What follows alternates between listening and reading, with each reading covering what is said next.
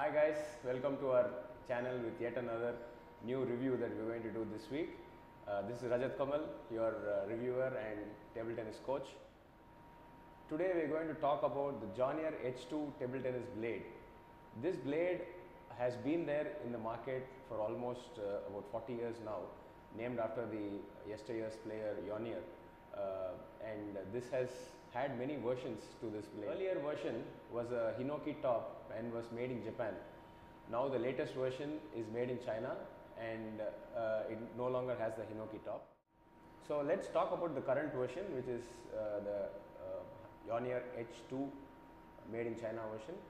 So this is a complete all-round blade which is going to give you a lot of control in your game in terms of your top spins as well as your passive game in chops and blocks.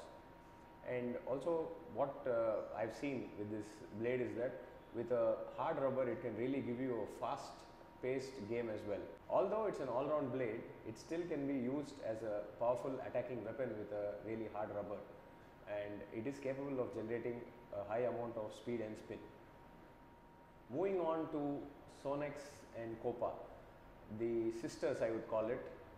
They were one of the few rubbers of tensor technology that were first launched in India way back in 2008. So back then we had only rubbers like Yasaka Mark V or Striver as the top professional rubbers, but then came the Donic, Coppa and the Sonex, and they took the market by storm. Of the two, Sonex is a slightly softer rubber which helps you in your drives, counters and your blocks, while Coppa has a slightly harder sponge. So this is going to facilitate a lot more topspin into your game. With Coppa you can play at a mid distance and also be able to generate good powerful topspins with your forehand.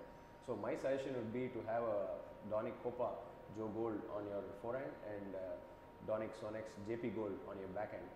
So this would be a very apt combination, and coupled with the Jonyer H2 blade, it is an all-round machine which can also deliver at a very good professional level.